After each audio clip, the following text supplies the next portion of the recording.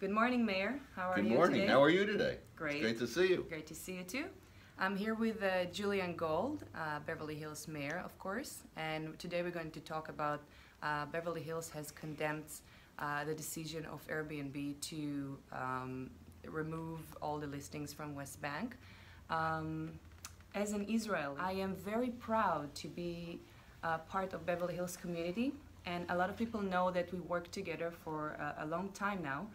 And they asked me to really hear from you, what was the process? How did it happen? What brought you to that resolution? Well, thank you, Tal, for doing this. It's always great to see you. You know, the city has a long history of relationship with the State of Israel. When I was mayor 3 years ago, in 2015, we actually signed an agreement, a memorandum of understanding with Israel to develop water resources and to work on cybersecurity.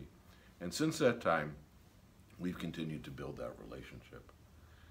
At our last council meeting, it was actually our Vice Mayor, John Mirish, who brought to the council's attention the actions of Airbnb.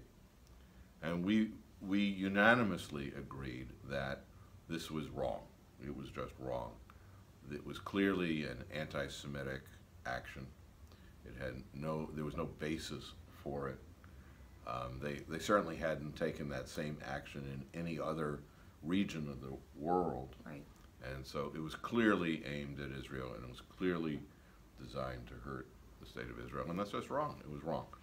And so the council felt very strongly that we needed to say something, that we needed to demonstrate support for Israel. And we really had to say to Airbnb, you know, this is just not right. You can't do this. And that's what we did. What was their reaction when you said that?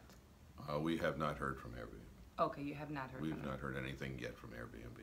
I would hope that they would reconsider their action. What do you feel that other cities should do? Do you feel like there should be more activity around other cities or other places that should react? So the resolution was pretty clear. The best thing that could happen is if Airbnb reconsiders and lifts what is their ban. But if they don't, if for whatever reason they don't, we think that other cities, other states, and other countries should put pressure on Airbnb to do so, to lift this. And the way to do it ultimately would be to not allow Airbnb to keep Airbnb out of those cities and states.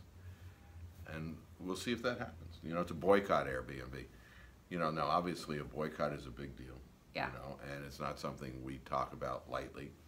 But if really they don't get it, then strong action has to get taken, and we feel that that's a strong action. Well, let's hope this is not going to repeat itself, and let's hope we're going to discuss better things in future.